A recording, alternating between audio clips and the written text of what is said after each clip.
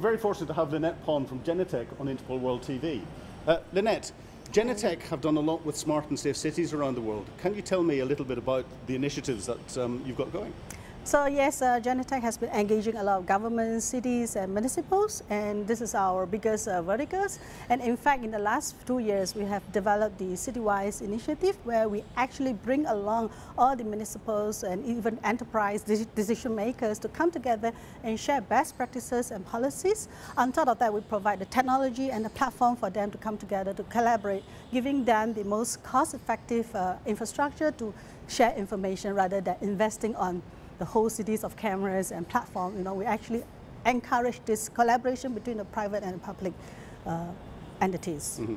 Now, with the safe and smart cities, we're getting an awful lot of convergence then between the physical and cyber security world. Should we continue to have them as separate entities, or what's your view on convergence? Actually, as everybody knows today, physical security is actually deployed on the IT and IP platform, so we cannot actually differentiate cyber security and physical security. In fact, they have very close collaboration among these two. And if you look at actually what is happening in many cities, the physical and the cyber security team are converging, the threats are converging and in fact unifying. So a lot of organizations are actually putting the IT guys and the physical security guys together, and you have this role where it's a mix of the CIO and the CSO is a security officer. So we need to provide this platform that actually address both physical and cyber security together as one. So in fact, 2 years back again, Genetec has been working on this cyber security threat, how we address the man-in-the-middle attack. So we have developed features like, for example, advanced authentication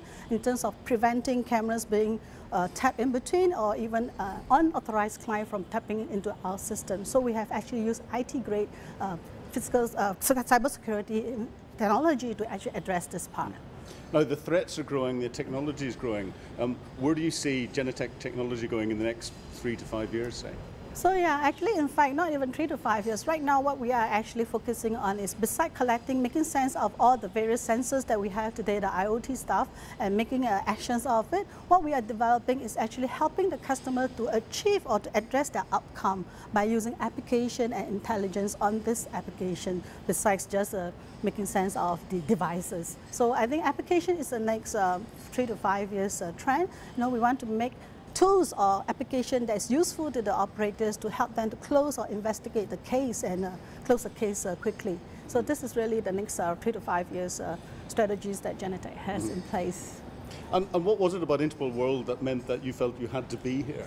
Oh, in fact, we know in Singapore there's an Interpol World a couple of years back, and we definitely recognize this is a very important platform. And since we have been so active with a lot of governments, and in fact Interpol is also one of our customers, and we should be here today to connect to all the Asia law enforcement and also the government sector from Asia. And I want to bring this conversation to them like what we have been doing globally in other region. I think we should engage the customer in Asia today. So that's the reason why we are in Interpol World this time. Lynette, thank you very much indeed for coming and much. talking to us on Interpol World Television. Nice talking to you too.